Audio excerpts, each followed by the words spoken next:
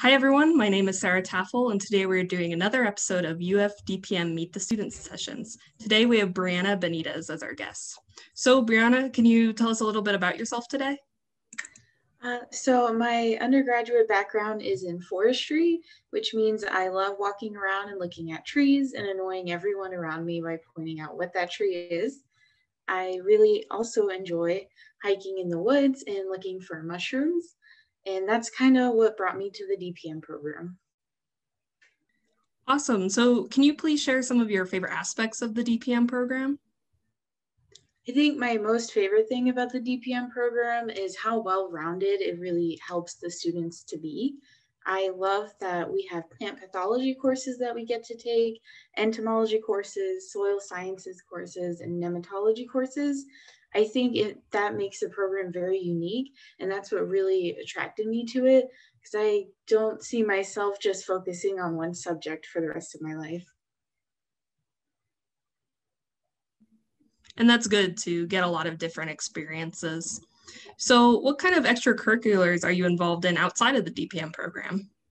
Outside of the DPM program, I do work part-time at the UF Plant Diagnostic Center, which actually starting in the fall, I will be working full-time as I just accepted a position here as Biological Scientist 1.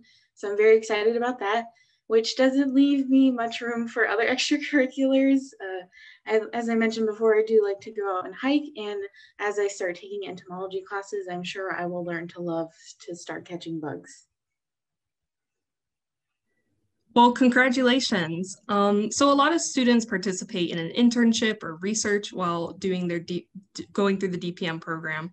So what kind of research have you been going through, and why did you choose that? So I haven't really had much research experience. As an undergraduate, I did get to do some research, more like a baby project really, and I don't really get to participate in research here too often. Occasionally, we do have the opportunity to write a first report, and I have not been a part of one yet, but I am looking forward to doing that. Well, awesome. You have a lot of time to get into that kind of stuff. So right now, what is your career goal, and how do you think the DPM program has helped you or can help you to reach this?